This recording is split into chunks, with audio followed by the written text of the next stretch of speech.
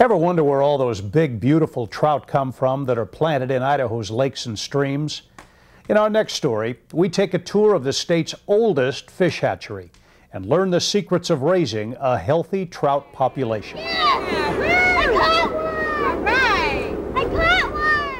Over 400,000 people fished in Idaho last year.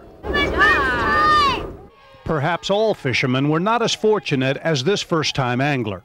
But no matter what your personal success, the fact remains countless rainbow trout end up in frying pans at campsites all around our state.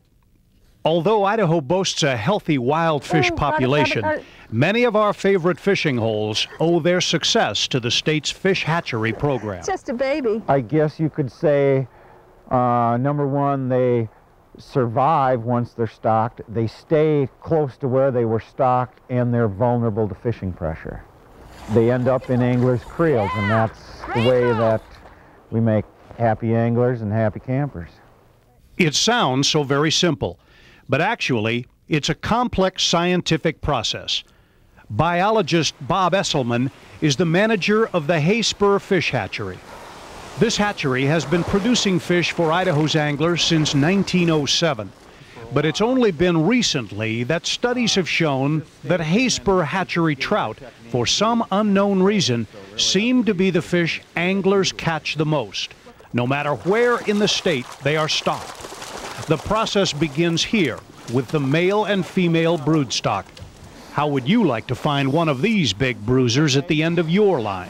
This is a male rainbow trout. This is a female rainbow trout. The male can be told mainly because of the pointed jaw. He's developed a bit of a hook or a kype, whereas the female has more rounded. She's also round in the body, whereas the male is flattened, at least on her rounded body is an indication that she's full of eggs. A large female can produce up to 4,000 eggs in a single spawning. And unlike Idaho's anadromous fish, ocean-going steelhead and salmon, which die after spawning, these rainbow trout can be stripped of their eggs or sperm as many as 4 or 5 seasons in their lifespan. The fish are calmed by an anesthetic added to the water. Those males that are ripe are stroked down their body cavity and stripped of their sperm. The process for the females is a bit more sophisticated. The air spawning just puts a little bit of positive pressure in the abdomen. The eggs have to go out the vent. Almost instantly, over 90% of the eggs are fertilized by the sperm. From here, they're transported to the incubator house, where biologists measure the eggs to estimate the number in the bucket. When this is completed, they're poured into a tray and stored in the incubator for approximately a month and a half. A constant flow of running water supplies oxygen to the eggs and carries away their waste products. After about 17 days, they'll look like this. What you're seeing there is the little darkened pigments from the eyes of the developing embryo inside or right through the translucent eggshell.